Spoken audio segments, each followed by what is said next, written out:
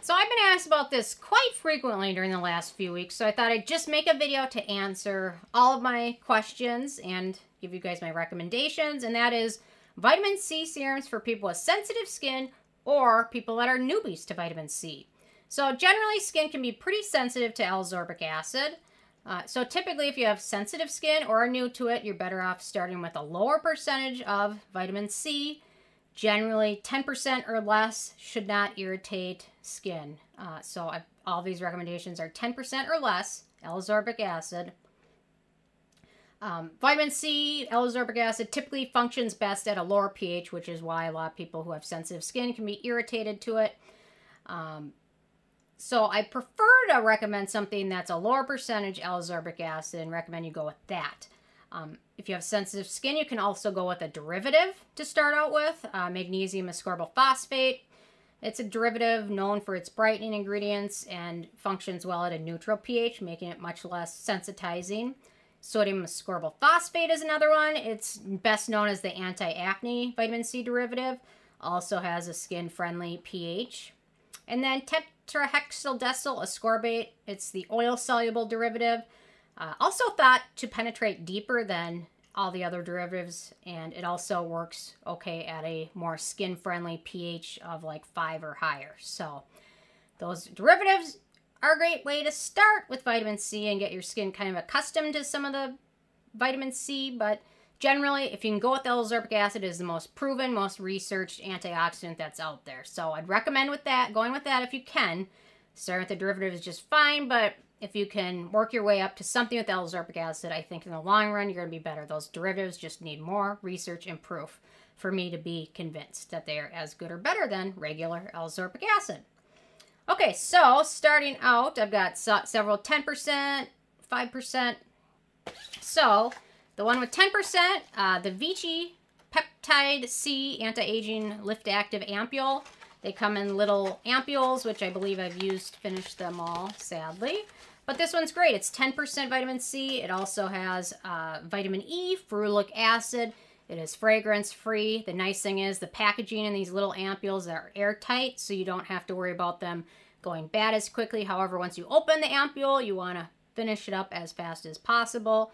But it's a nice way to get your skin acclimated to vitamin C. A newer one that just came out recently is the Timeless 10% Vitamin C and Ferulic Serum.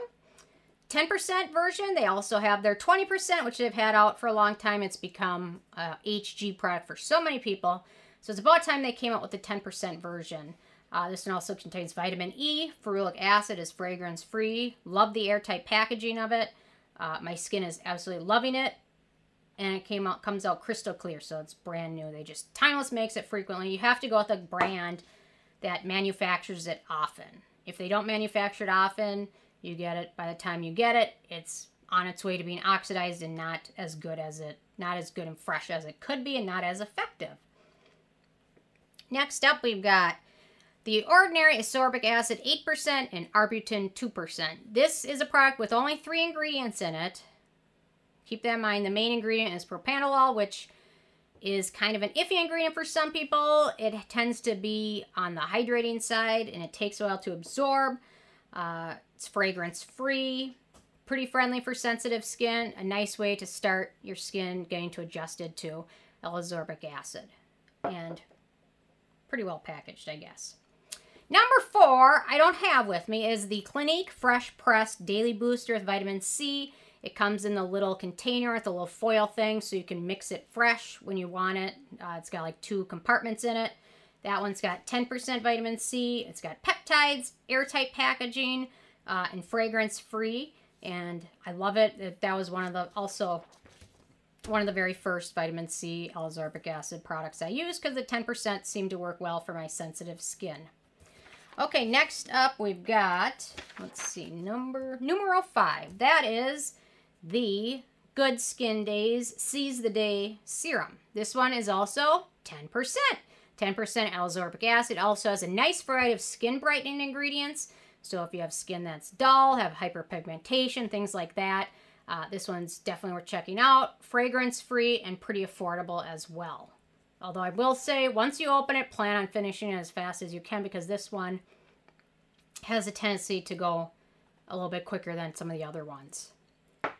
Okay, next up we've got the Isn't Tree C Niacin Toning Ampule. This one's really great if you have very, very sensitive skin. This one is a really nice essence. You can add it into your routine really easily. I like using this at night, kind of before sometimes I put on the rest of my skincare products. On this one we've got sea buckthorn, which is an ingredient rich in vitamin C. It's also got several brightening ingredients. Niacinamide, has no scent, and it's also pretty affordable, and a little bottle will last you quite some time. Okay, next up we've got another one that is new, which is the Pureto Pure Vitamin C Serum. This one seems to be hit or miss for some people. This one has 5% L-Ascorbic acid. Niacinamide is in there, bamboo water. It's fragrance free. It's in a large bottle, which is 2 ounces, which is double the size of most. So keep that in mind. Makes it a little bit of a better deal. This is another one where if you start using it, you want to finish it as fast as possible because it does have a tendency to oxidize a little bit quicker. I noticed mine was oxidizing a little bit faster, although that doesn't seem to be an issue for everyone, so I think maybe shipping has something to do with it. But it is still a good one that's worth checking out and trying because it's got a nice low percentage of vitamin C, 5%. Okay, got 2 more left. This one is a cream. This one is a L'Oreal Revitalift Derm Intensives Vitamin C Serum. This one is unique because it is a cream texture, which is great because if it's in a cream formula, you don't have to worry about it going bad as quickly because you don't have the water. It's not exposed to air or light. This one is also 10% L-Ascorbic acid. This one, in my opinion, is probably geared towards those with drier skin, non-acne prone skin, sensitive skin types. It is fragrance free. Personally, I like the serum texture a little bit better for vitamin C products, but a cream texture can be a great way to start out with it, and you don't have to worry about using it up quickly because it's a bit much more stable in the cream formula. And then last but not least, we've got the Klairs Freshly Juiced Vitamin Drop. This one is 5% L-Ascorbic acid. It contains fragrance. Although, the interesting thing is, I seem to hear from a lot of people with sensitive skin that this one works just fine for them. So, I'm wondering, maybe it's just a lesser percentage of L-Ascorbic acid and the fragrance isn't as much of an issue. Personally, I would go with the Pureto over this one, just because there's no fragrance in it, but this one seems to be a winner for a lot of people with sensitive skin and people that are newer to L-Ascorbic acid, so I think it would be wrong of me to not include it just because I don't like one ingredient. The fragrance isn't terrible. It's not super strong. But it's still something worth considering if you're new to L-Ascorbic acid and looking for something with a lower percentage. So these are my picks. But I'm interested if you guys have any good vitamin C L-Ascorbic acid products for sensitive skin. Typically 10% or less is the way to go, so I'm interested in hearing from you guys what your thoughts are, recommendations are, things that are worth checking out. Really loving the new Timeless one too, so I had to mention that multiple times. So anyway, I love hearing from you guys, and stay tuned for more tomorrow. Thanks so much.